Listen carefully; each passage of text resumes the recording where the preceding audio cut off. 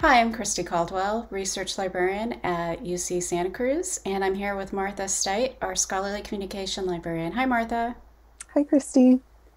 Can you tell us a little bit about what you do?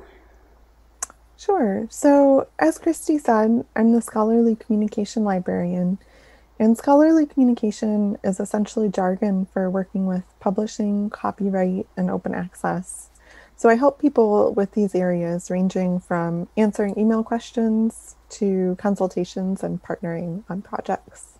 And what do you wish that graduate students knew about publishing? I'd like graduate students to know that the library can help with questions about publishing at any point in the process, including the beginning.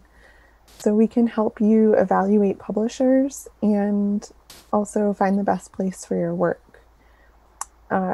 There are many options for how to publish, including open access opportunities that we can help you find.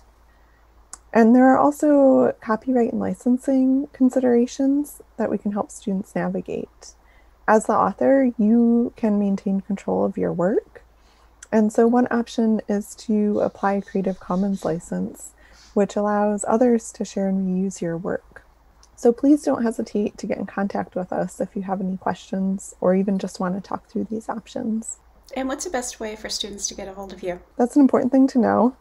Please email us at research@library.ucsc.edu, and either I or another librarian will get back to you.